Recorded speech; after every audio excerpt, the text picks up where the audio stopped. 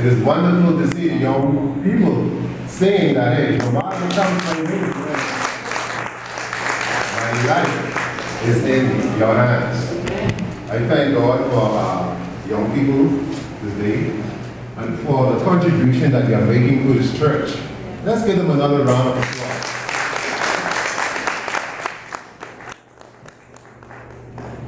This morning, you will find me in St. John's Gospel, chapter 14, and verse 1 will be my text this morning.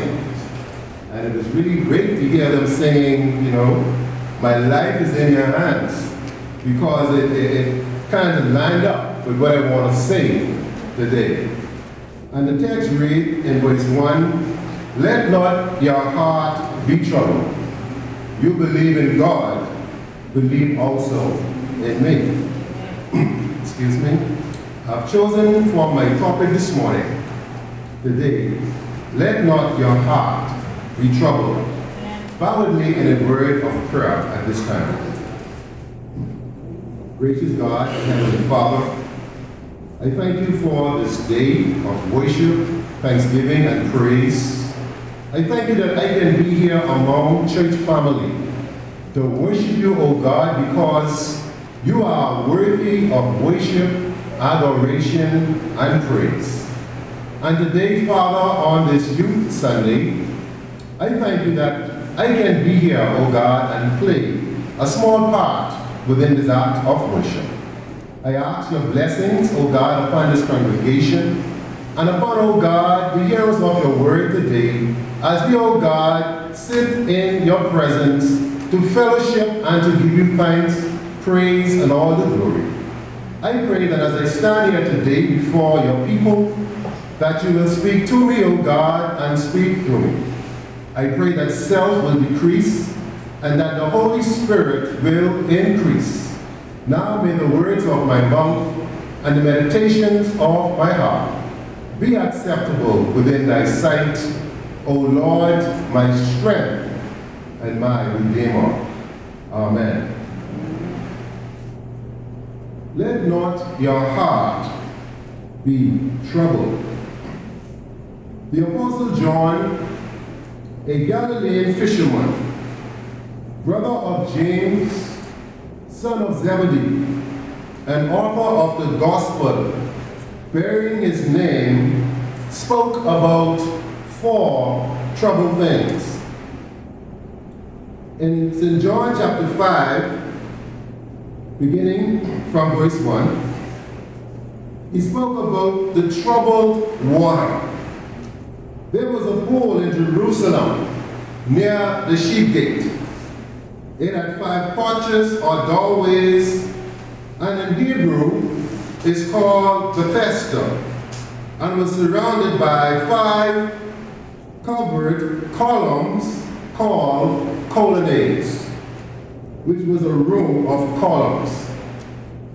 Here lay a great number of sick folks, disabled people, some blind, some crippled, and some paralyzed. But they all had one thing in common at the poolside. They were there at the pool of Bethesda, waiting for the bubbling up of the water. For the scripture said that an angel of the Lord went down at a certain season into the pool and troubled the water.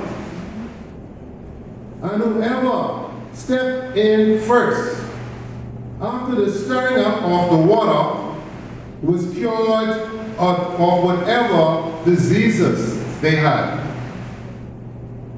But a certain man was there who had an infirmity for 38 years and could not make it ahead of others into the pool. When Jesus saw him lying there helpless, knowing that he had been in this condition for a very long time, said unto him, do you want to get well?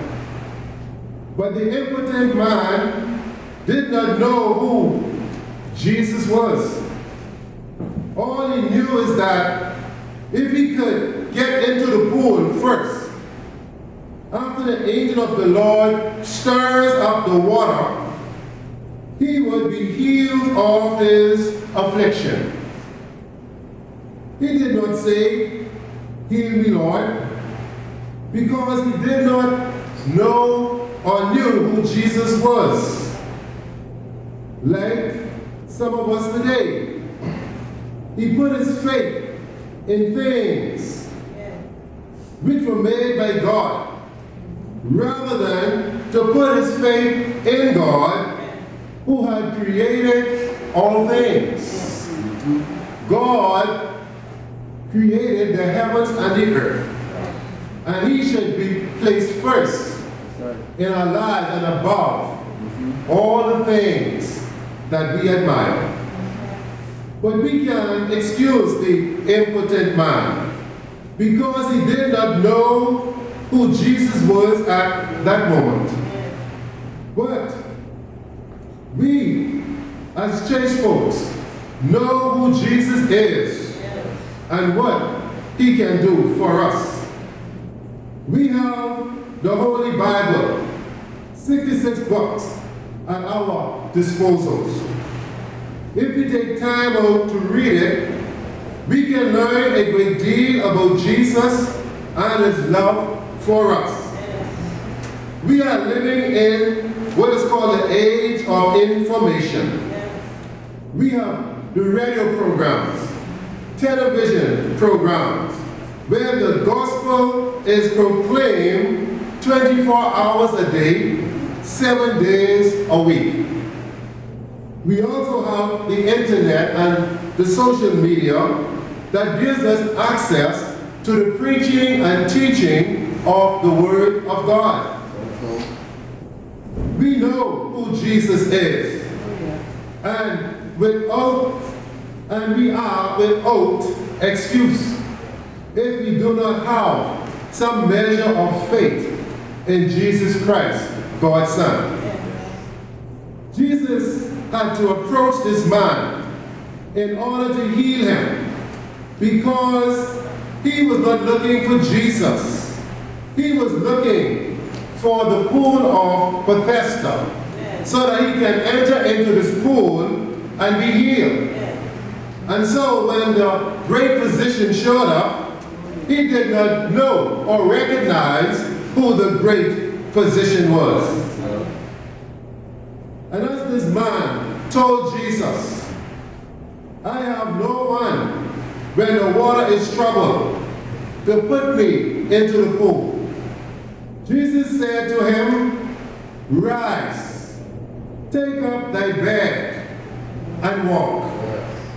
And immediately the man was healed and made whole. He took up his bed and he walked. Later on, Jesus found him in the temple and said to him, "See, you are well again. Sin no more, lest something worse happen to you." And secondly, in John 11, chapter 11 and verse 33, the author of John spoke about the troubled spirit. As we know, in John chapter 11, Jesus' friend Lazarus had died. And when Jesus saw Mary and the Jews who came with her to Lazarus' tomb, weeping, he was deeply moved in spirit and troubled. The shortest verse in the Bible said that Jesus wept. When you are troubled in spirit, that is something that will happen naturally when you lose a loved one. When Mary and Martha, his friends, wept over the death of their brother Lazarus, Jesus felt their pain. He was not only God, he was also human.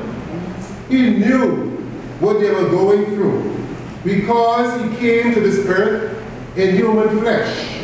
He knew what it means to feel sorrow and pain or to experience the death of a loved one.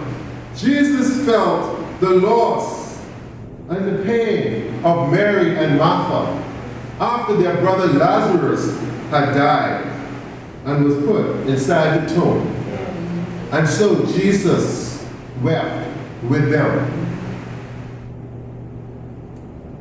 Jesus, he was just as much human as they were. Therefore, he groaned in himself as he approached Lazarus' grave. The Jews said, "See how he loved him." Can you imagine the creator of heaven and earth weeping at the tomb of a person who was made by his own hands? Isn't that love? The creator of the heavens and earth loved and cared so much for his friends and followers that he is touched deeply when they are grieving or in sorrows. Whenever you feel pain, God feels your pain. When you mourn the death of a loved one, God mourns with you. You see, we are in Christ. And as Jesus said, I am in the Father, and the Father is in me, and I am in you. So that make us one. When one rejoices, all rejoice. When one is sad, all will be sad. But as we know, the death of a loved one is a part of life. We realize that life is not a bed of roses. Man that is born of woman will be of a few days and of many sorrows. We will have troubles and trials. We will experience the death of a loved one from time to time. But if we trust in God, he will see us through every bad situation which we are facing. God cares about his children and will never forsake them in spite of what the world says about them. We know that one day, if our loved ones die in Christ, that they will rise again. Because Jesus said that I am the life and I am the resurrection. If we believe and we die in Christ, we one day will rise again. Our loved ones one day will rise again. Whatever you're going through, God will be there to go through it with you. And we must realize that if Jesus was troubled in spirit while he was on this earth, and he was just here for about 33 and a half years, but some of us are living past 33 and a half years. So we know what it feels like to be troubled in spirit. Jesus experienced some of the things that we felt, that we feel from time to time. And so we have a Savior who can identify with what we are going through. The good news is that God is with us when we are in distress. He may not save you from a fiery trial, but God will stand with you in the fire. He will never abandon you when you are going through a tough situation. We must realize that God is only a prayer away. As a church, we should be a praying people. It should be natural to to pray to God when disaster strikes. For the God that we serve, He is not far away. He is just a prayer away. And when we are facing problems in our lives, all we have to do is say, Father, I stretch my hands to thee. No other help I know. If thou withdraw thyself from me, where shall I go? There is no need to worry or to be anxious. There is no need to fret when the enemy is on your track. Because the God that you serve, He never failed you yet. I know that my God has never failed me yet. What He has done for others, God can also do it for you. But you must trust Him. Let not your hearts be troubled. If you believe in God, believe also in Jesus. Because Jesus, He loves you and He cares for you. We do not know the future. Who will be the next victim of a crime report, the next traffic fatality, or where the next disaster will take place? We do not know that. All we know as a church and a praying people is that if God, who God keeps, is well kept, and that if God be for you, who can be against you? And I'm sure that the present crime problems in our country has caused us to be troubled in spirit. I know that my spirit is troubled when you hear the crime reports, when you hear about man's inhumanity to man. As a people, we do not like what is happening on our streets or in our neighborhoods. We want to see a change taking place and peace on our streets. But we have to work hand in hand with our government and the law enforcement officers to bring about some kind of changes in this country. All of us have a role to play to bring a change in this Bahama land. When good things happen, we can rejoice and celebrate. But oh, when bad things happen, it robs us of our joy. It takes away the joy that is in our spirit. It causes the human spirit to be troubled when all you can hear is bad news. But all is not lost in spite of what is happening in this country. We still have some good young children. We still have some good, decent, honest men and women inside of this country. In spite of what is going on, all is not lost. We have a hope. And our hope is in Christ Jesus, who said to us, let not your heart be troubled. If you believe in God, believe also in me. And whatever you shall ask in Jesus' name, He will do it. But we must ask Him in faith. And we must work together as a people to make this country a better country. Because you know, when you hear about the reports, the bad reports, it causes you pain. It may not be your child that was murdered or slain, but it causes you pain. You feel it because you are a human being. When you hear the bad report, it causes unrest. It causes you to be upset in your spirit because as a decent moral citizen, you do not like what is happening inside of your country. And whatever way, the trouble may come.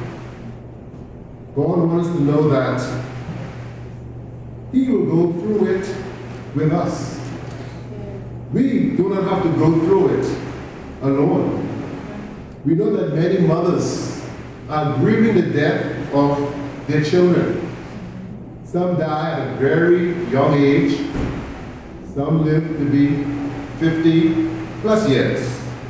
But nobody knows like a mother knows when a child is slain on the street. And so the mother would become troubled in her spirit whenever she loses her loved one. Also in John 13, Jesus was troubled in spirit as he told his disciples that one of you is going to betray me. He knew that Judas Iscariot, the son of Simon, would betray him for 30 pieces of silver. And eventually, he would die a cruel death on a wooden cross. And so, Jesus voluntarily suffered and died because it was the only way to save the human race from a place called hell. And nothing has changed on our street. Men are still betraying one another.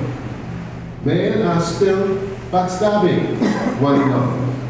They would sit down, eat and drink together, and turn around and plan the death of that person they just had a drink with or a meal, because they need a change of heart.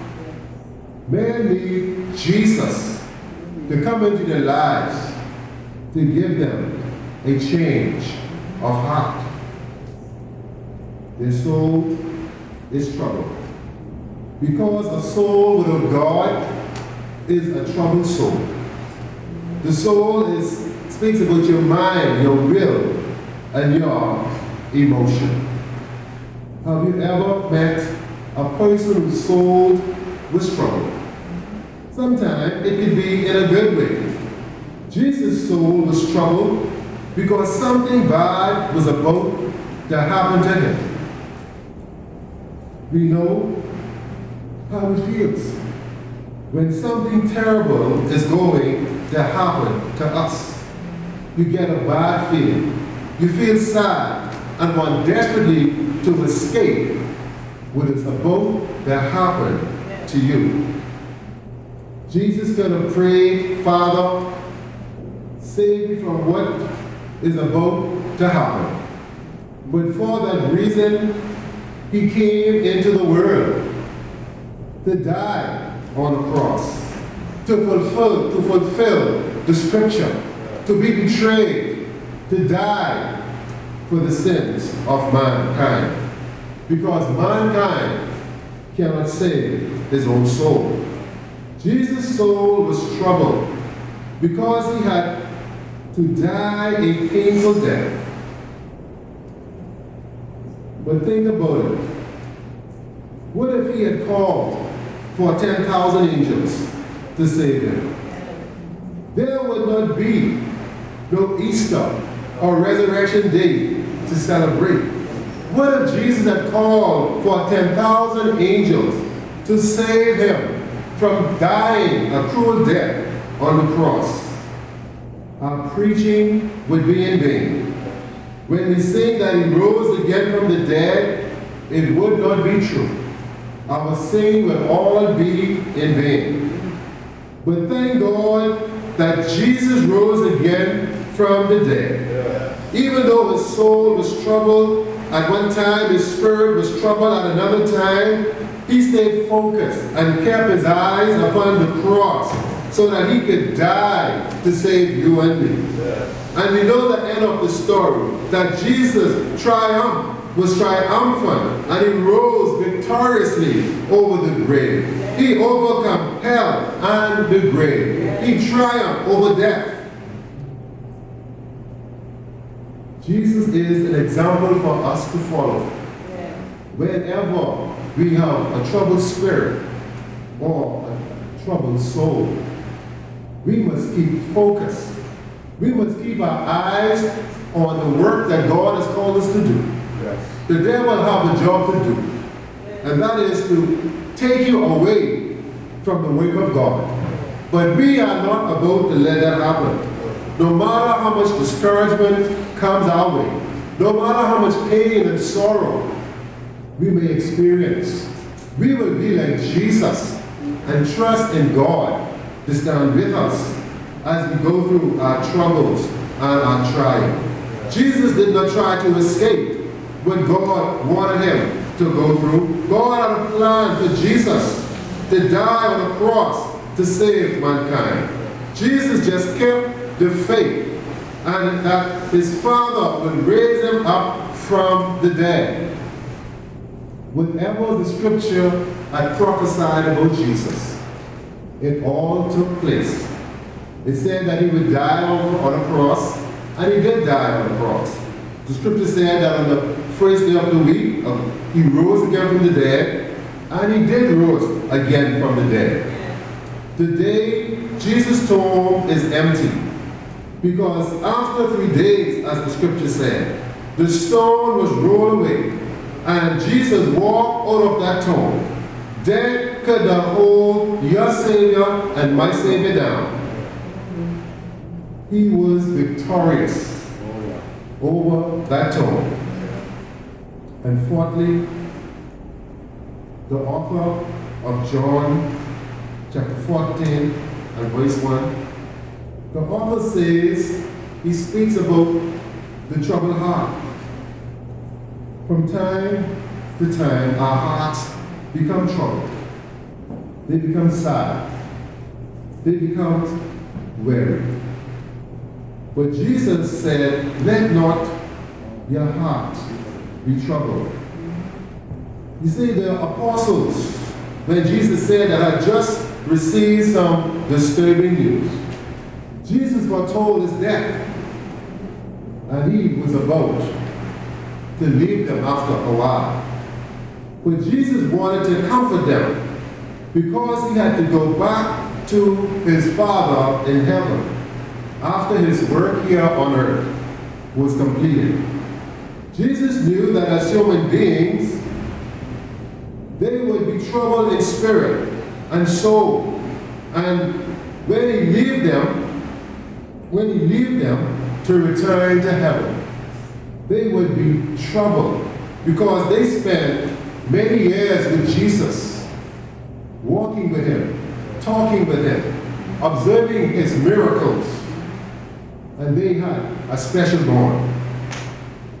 And so Jesus did not want his disciples' heart to be troubled, just as he doesn't want your heart and my heart to be troubled, because he may not be here physically, but he is here with us in spirit. Yes. He didn't want them or even us to feel abandoned after his work on earth was completed. Jesus did not want them to feel like orphans or to be comfortless. And so he gave them words of encouragement. Let not your heart be troubled. He said death does not have the final word over Jesus. But whatever you believe, whatever you believe that God can do, God will do it for you. Once you come to Jesus, once you come in Jesus' name. As we know, Jesus went to prepare a place, and he said that he will come again, and he will receive us once again to be with him. But while you wait for him to come back, he encouraged us to love one another as he has loved us. He encouraged us